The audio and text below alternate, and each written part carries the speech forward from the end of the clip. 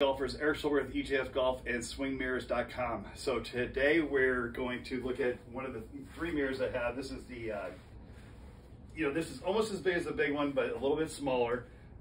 One piece instead the other one breaks down into two. So we're going to use this one. I think this is an all-around great size mirror. If you don't ever need to break one down, this is good. So as I've shown you in the other video here, everything's adjustable. So if I want this thing back like this, I can do something like that. If I want more upright, I can get it there however I want, which is so cool with these things. The adaptability is awesome. And believe me, folks, as far as for training mirrors, I use them, okay? This is for golf, and what I do as a golf teacher, they're indispensable to have something like this. So first video basically I'm gonna make for you guys is training. How do we train our takeaway and backswing on these, okay? So I want to make sure I'm always getting a good angle. And what you'll notice at my ones at work is I have, well, I'll just tell you, you can't see the ones at work right now. I have them marked, okay? These things I can use erasable markers on them. So you can go something like this. If I need to mark a line, I would even take something like this, make sure I have it. If I want to use something like this angle here of the club, I could use it to mark it on there. So let's say I'm trying to mark this angle of the club here. So I can work on like takeaway stuff here, right? I'm gonna actually have it this way.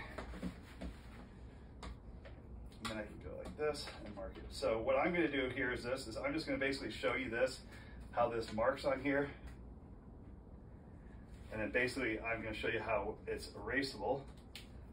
But in other videos we're going to go to, I will show you what it's like when it's marked on already. Right now I'm not going to.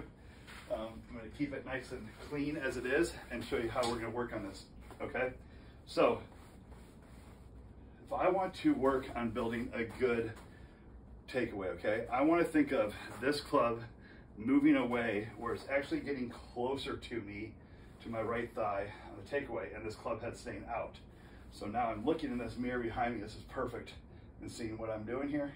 So it's getting closer to me, but I'm seeing this club going out. Now it's perfect right here, and then I can watch it go up. So if I want to train the takeaway and a little bit of the backswing, I'm going to go, okay, first move is going to be this. This club's going to be going more inside. Now if you notice, there's no taking away. So when I get to my thigh, I always like this. If you have a T in the club right here, which I have one right here, the T in the club right here, it will be pointing at your thigh when you get to here, okay? Which I call about P1.5, because P2 is gonna be right here, okay? So we're gonna come from here to here. It's pointing at my thigh. The next move from that is get this club going. As we start rotating, this club goes through my hands, and I wanna get up to arm parallel at that point and check it from there. And so that's the perfect position I'm in. This T now is pointing right along where would be my ball line, okay? That's your first drill to doing this. You're training the takeaway and some of the backswing.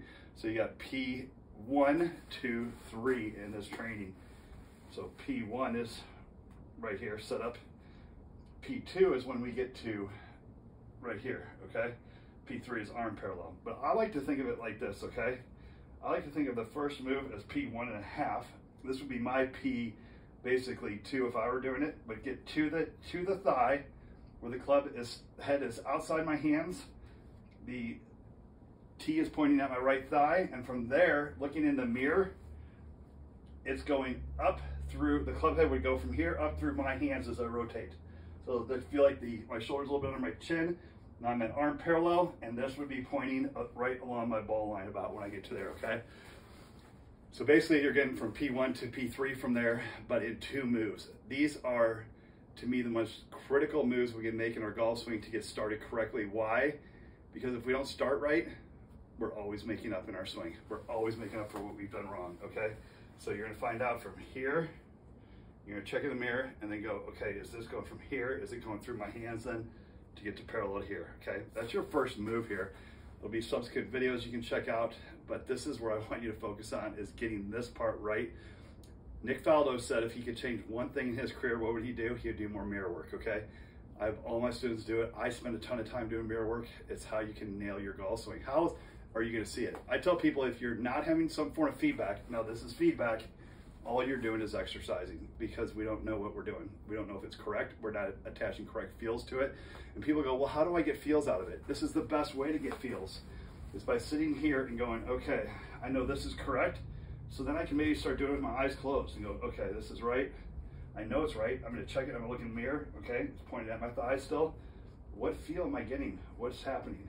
Yeah, is my body moving a little bit? Yes, it is. But what feel is it? And then once I get that, I get here, and then I can attach those feelings to it. So let me know if you have any questions. My name is Eric Schulberg with EJS Golf, and this is Swing Mirrors, so swingmirrors.com. You want to get one of these, read the description below, but you can get a discount also by going to ejsgolf.com/gear.